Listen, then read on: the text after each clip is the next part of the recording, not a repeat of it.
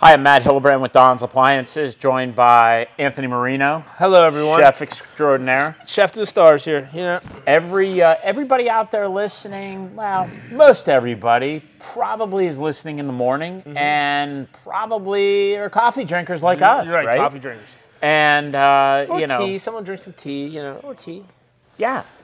All things coffee, though. Let's talk all things coffee because I'm a big coffee drinker. I love coffee in the morning. But good coffee too. And for me, I like to have my beans ground prior to each cup so that I get a fresh cup every time. Every time. It matters. It matters immensely, the amount of, because, you could select the grind house, What coffee do you go with? What's your go with? I'm just a basic guy. Listen, I'm a Dunkin' Donuts guy. I love Dunkin' Donuts whole beans.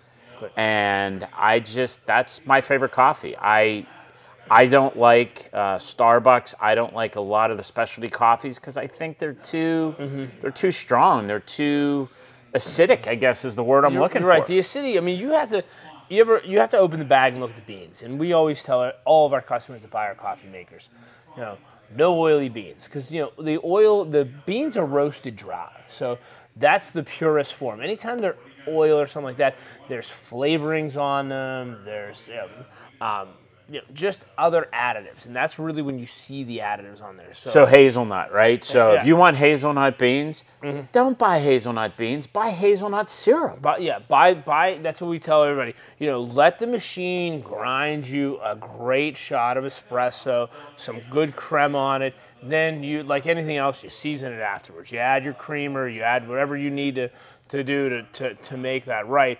But that'll really help your machine not build up all of that, grind and that oil. I mean, what happens? The fastest way to damage an expensive coffee maker is to put flavored oily beans in it. That's the fastest way to a major service call because those beans get caught up in the grind mechanism. Yeah, they get caught up in the grind house. And you're going to destroy the grinding mechanism. And I can tell you, if you have a built-in coffee system or if you have a really good countertop unit that grinds its own beans, you're just throwing good money away.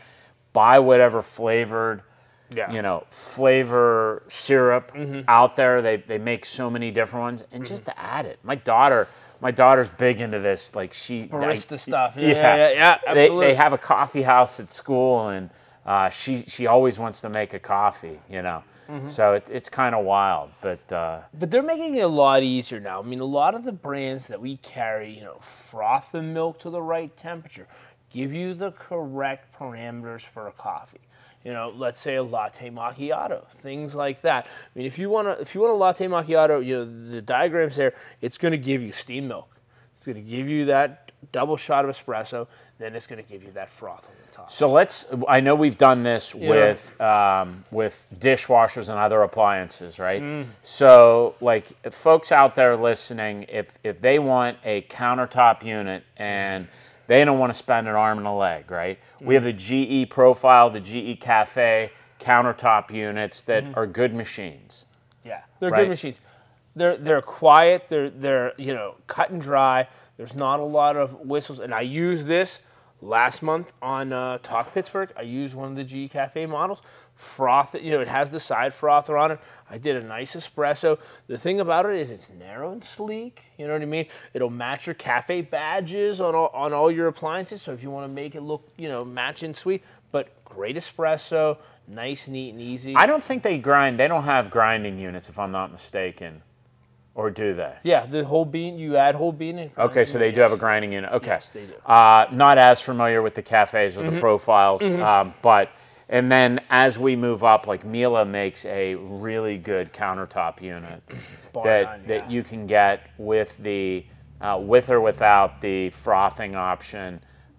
It is essentially their built-in coffee system on the counter, and it is about a third the price of their built-in unit. But it is a great appliance. My dad uses one. It grinds each individual cup. You've got the frothing option. It is awesome. Yeah, to Matt's point, I mean, it is the same exact grind house same exact unit as the one in the wall, but now, you could take it and put it wherever you want to put it. You don't have to have it built in. So for built-ins, who do you like? So for built-ins, there's really only two that I would ever recommend. One would be the Miele, which would be a plumbed unit. What I like about the Miele is that it's got the ability to put cleaning cartridges in it on their plumbed unit. I think on the non-plumb it would come with that option as well. Yeah. But the great part is it will automatically go through a clean and descale once you put it into that program. There's a lot less interaction with the unit in terms of cleaning. And that's what everyone hates. I mean, it's the best coffee in the world, but I always tell you, it's the most maintenance piece in your kitchen. You know what I mean? Every 400 cups it needs descaled. The milk pipework needs cleaned as well. I mean, things like that. But from when I started to present day now, it's become so much easier. Before, I mean, the milk pipework would get clogged. You'd have to really use that little brush. Pipe cleaner. Yes, the pipe cleaner. Oh, my, yes. You'd have to take the back of the door off and clean it. I'm like, there got to be a better way. They thought of a better way. Now, I mean, it rinses. And this new version, you could set it to do it, at 5 a.m. or 5 p.m. or 7 p.m. whenever it's nighttime. I mean, it will do it and run the clean cycle and go through it. Yeah, and there's great videos now that are available that we do and Miele does that show you how to maintain that. I also like the Thermador coffee system, and the big reason why I like the Thermador is that not only does it have the water line for plumbing, but it also has a drain line. It's the only manufacturer that has a drain line, which means that every time that unit rinses through and makes a cup of coffee, there's always excess water that ends up in a holding pan below. Yes. Every manufacturer that has a built-in has a sensor that tells you when that needs emptied, whether it be the Miele, whether it be the Bosch, the Jenn-Air, the Wolf.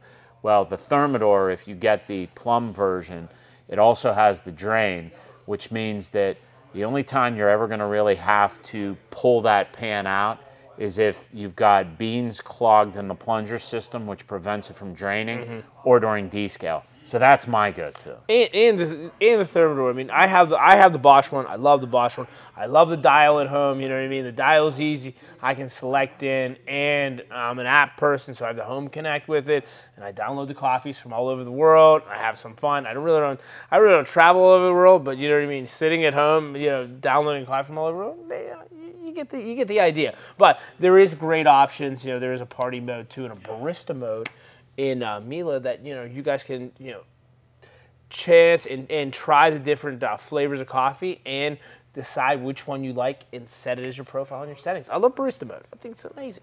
Yeah, you in a lot of these coffee systems, you can pre-select your favorite grind, your favorite temperature, etc. And one thing though to take from this, we've got a vast array of coffee systems available, whether they're built-in or whether they're countertops.